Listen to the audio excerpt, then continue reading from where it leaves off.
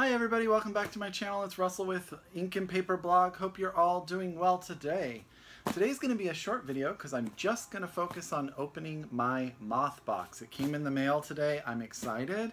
So if you've gotten your Moth Box and you haven't opened it and you want to be surprised by what's in it, turn off my video. I'll see you next time. If you don't mind or you've already opened it, please stay around. Let's talk about what's in the Moth Box. If you guys don't know what Moth Box is, I know I've talked about it before.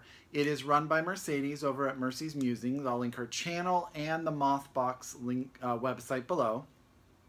It is 2 books that you can order at the beginning of every month, which she handpicks from small independent presses. And I'll show you actually what it's like. Last time I just had them already out of the box, but I'll show it's what it's like. I ordered them in California. They were mailed to me, it looks like, on the 19th, and I got them today on the 26th. Is today the 26th? It's 26th. So not too bad, actually, coming from all the way over in lovely England. So it comes in this box, and what she does is she wraps it so pretty. So look at this. It comes like this, and it has a little card where she gives you kind of some information. Look at how cool that is. See the front of it. So Moth Box. This is the short story edition, April 2017. This Moth Box is the first to include 2 short story collections. At first glance, they have nothing in common. One is realist, the other is surrealist. Yet both of these books leave you realizing you've experienced something so unflinchingly raw and honest as to make you feel laid bare by it all. Whilst reading this month's selections, we hope you will take great pleasure in the beauty of the short story. So, you know how I have been telling you how I feel about short stories. I have found that I really actually like short stories. They just have to be really, really good. So, inside all of this packaging, you will find, look at that, 2 beautiful. This is the first one. Ooh, I'm a little bit making a mess all over myself with this packaging. And this is the second one. So what she does is on each of them, she provides you also with a bookmark. And the bookmark has a little quote from the book. So this one says, "One night it was almost morning. I could almost see her. Every sentence a necklace she was pulling out of her mouth, tangled in smoke." That's amazing. That's so good, right? So let me go ahead and open this for you guys and tell you what's inside it. Let's see if I can get it open. Hopefully it won't take me too long to do this. So Mercedes, there's only a limited number of these boxes, so you have to be on it on the 1st of the month. It's not a subscription service, so you can't just sign up once. You have to go and order them every single time. And look at how pretty. This one's blue. Last one was purple. So, and this is May-LanTan, or May-LanTan, May-LanTan, Things to Make and Break. It's published by CB Editions, and it says on the back, "So here is what my having just 2 seconds ago finished myself jazz, crazed by things to make it and break, am wagering when it comes to May-LanTan. To wit, that some smart gobbet of the populace will, 5 years hence, be found entering her name onto a list of those whose first-hand reports from the interior can be counted upon when, at the worldwide betting window, it's time to risk what's left of time. Nah, I've reconsidered. Make it 2.5 years. Gordon Lish." I'm not sure I understood what any of that meant.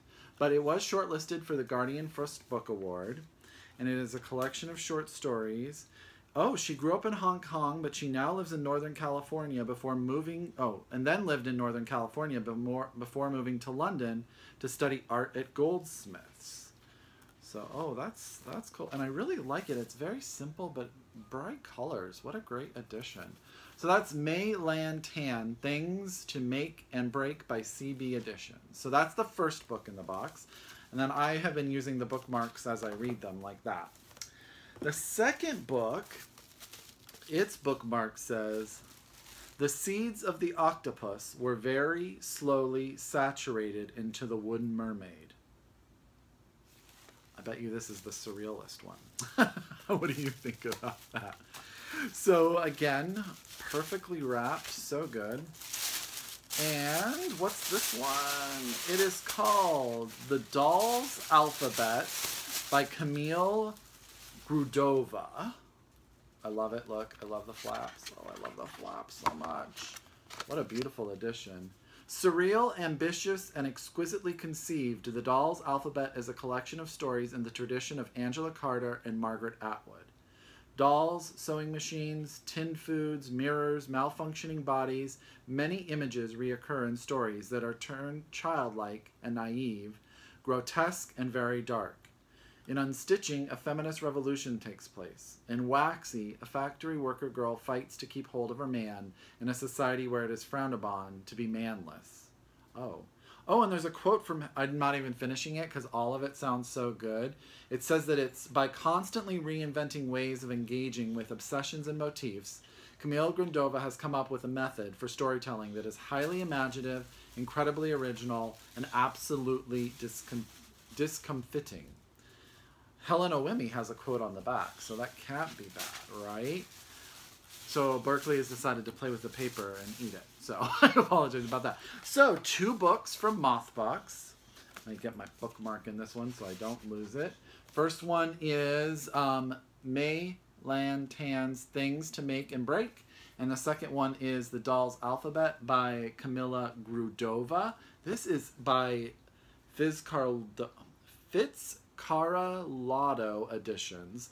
It's so pretty, guys. I'm telling you. It's just like, it feels expensive. Is that a thing for you? It's a thing for me right now. I love it. So short story collections, Moth Box, it's fantastic. I will again link all of that below. So please, if you haven't and you're interested, get the box and talk to me about it. If you've already gotten yours or you already read it, please let me know. I have started the one from South Korea from last Moth Box. I have it sitting in my room. I've started it, so I am getting through them slowly but surely. They are really good, so I'm really happy that I subscribed to this. So that is it for me for this video. I hope you all have a fantastic rest of your work week, and I will see you this weekend. And remember, Saturday is Independent Bookstore Day, so hopefully you will have a chance to go out and support one of your independent bookstores. So talk to you later. Russell with Ink and Paper Blog saying goodbye.